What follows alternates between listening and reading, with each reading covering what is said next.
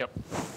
All right, so the next topic and the last topic is for test data management for DevOps, right? So I think Ash had mentioned this before that this is one of our major use cases with our customers. They in many situations actually they buy Actifio software for this specific use case and then grow into the backup and disaster recovery. And of course the other thing also happens where they buy it for backup and disaster recovery, and then over a period of time, oh, wait a second, I can provision multiple virtual copies of databases, so I can use it for DevOps. So it goes both ways. So the key problem that we are solving is database cloning, right? People have all this, the digital economy drives so much data into these databases, and now people want to test their code very quickly on copies of production, and it's hard to get the copies of production. So that's where we solve the problem. And of course, database downtime is always in the back of every DBA's mind.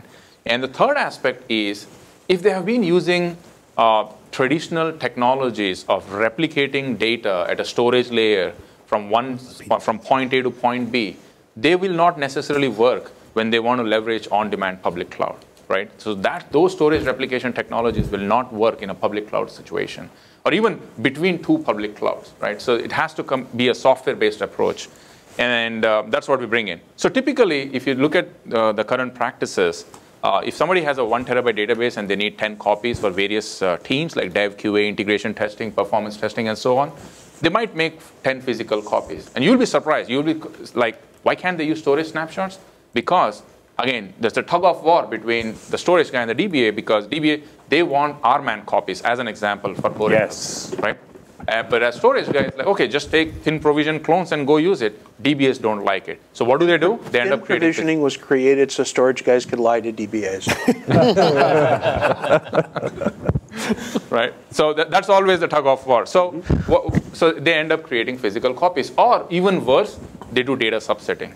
The challenges with data subsetting is you write an awesome piece of code that works just fine. The UI response is great, comes back in less than 3 seconds because you had only 1 million rows in your test database. The moment you put it on a 100 terabyte database with like 50 million rows, it takes 20 seconds, right? Not acceptable.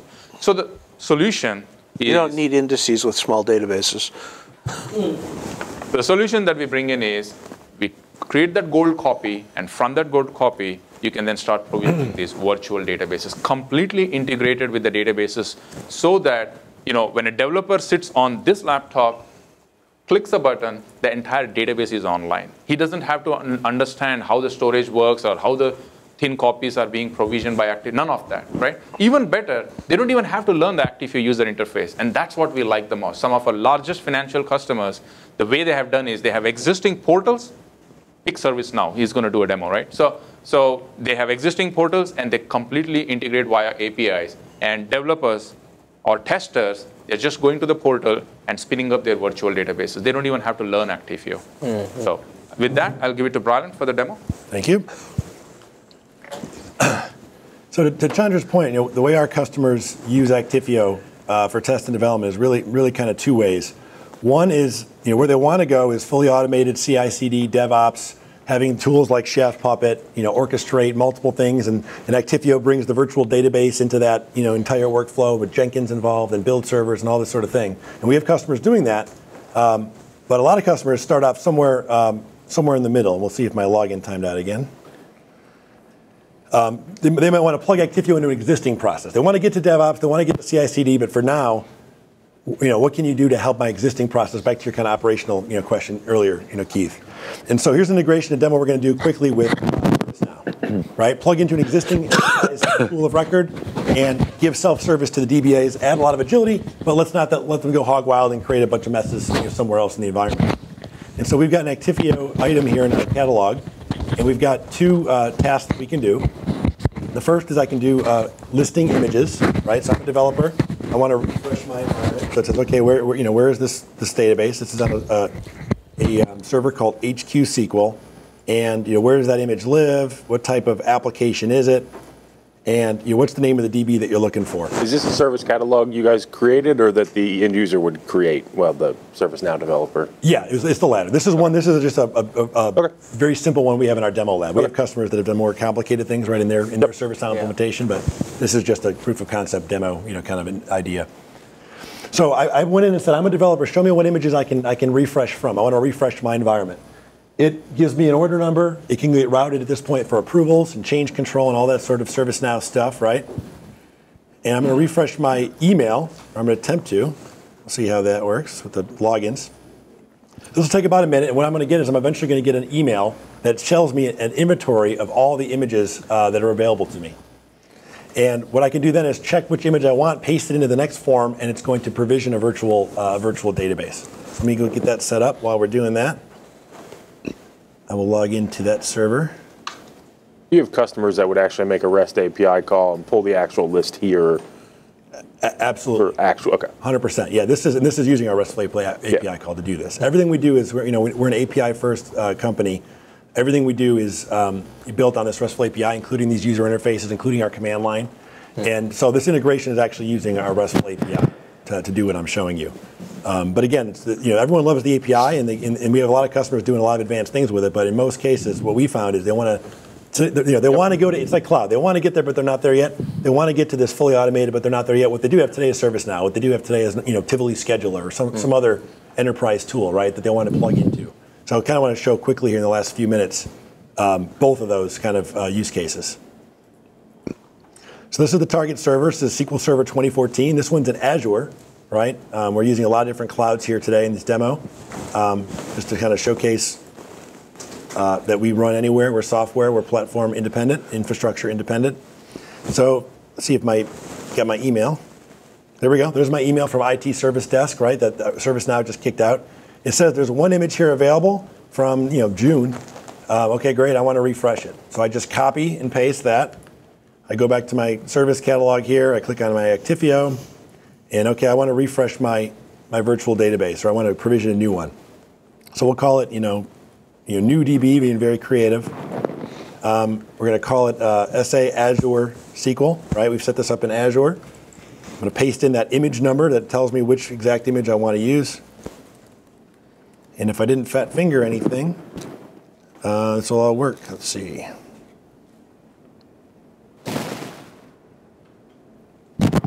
Okay, my order's been submitted. Depends on how this could get routed to their manager for approval. This could get routed to the monitoring people to make sure that they're monitoring these test instances or chargeback or whatever, right? So it's obviously just a simple example of how it would plug into a complicated, complex environment like an enterprise customer using something like ServiceNow in Anger.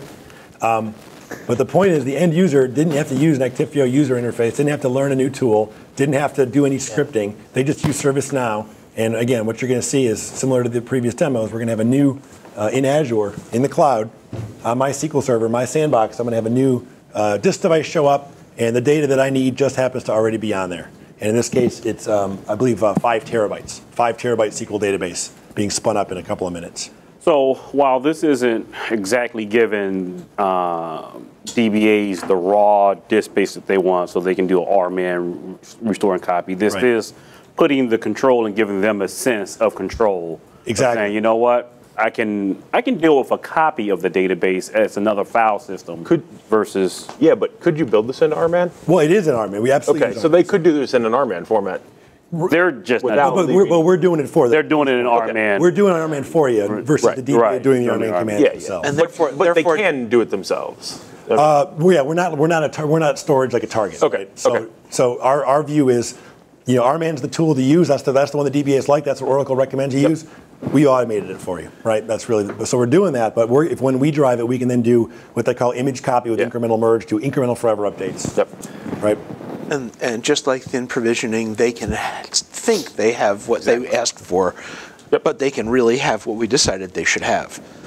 And so hide vegetables in their dinner. So we have a new drive, a 7 terabyte disk with 2 terabytes free. There's 5 terabytes of information on that disk that wasn't there before. It's virtual. All the reads are free. You pay for the writes. This one's not using Object Hour. This is using faster storage right in the cloud. And if I refresh this, we didn't only just present the data. We didn't only present the disk.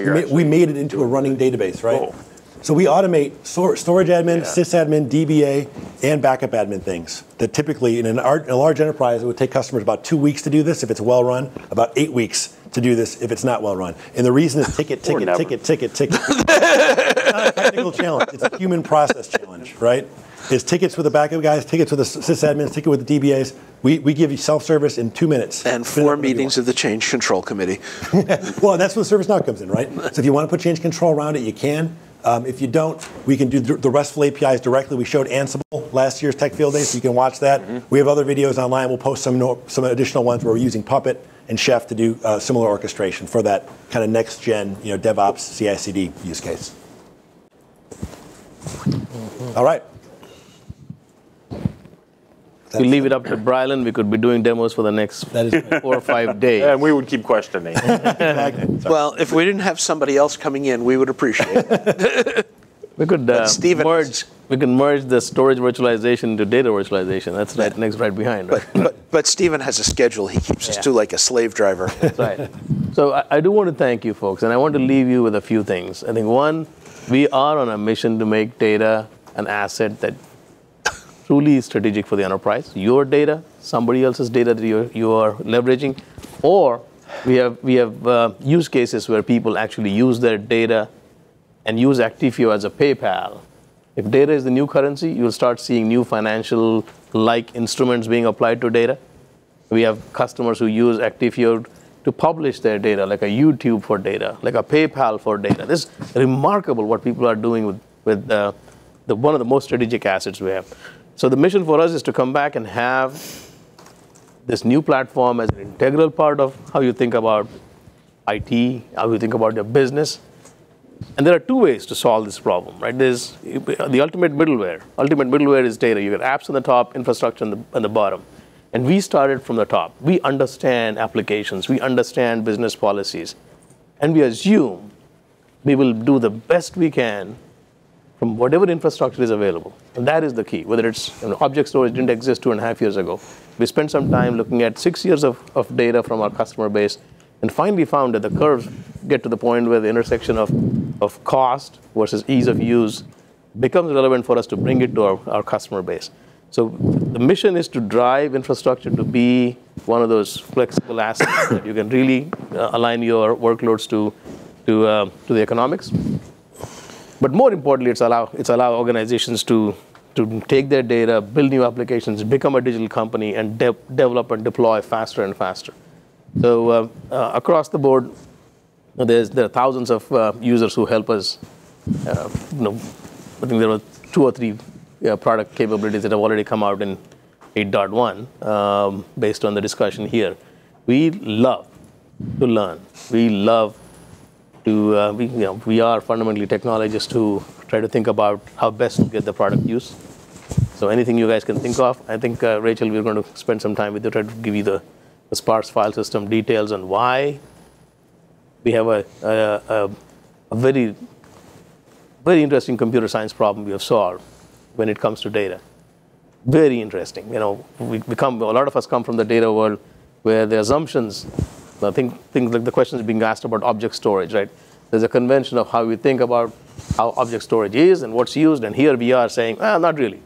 You can do a completely different way because you start from a very different way, and how you get data in, how you manage it, and how you use it.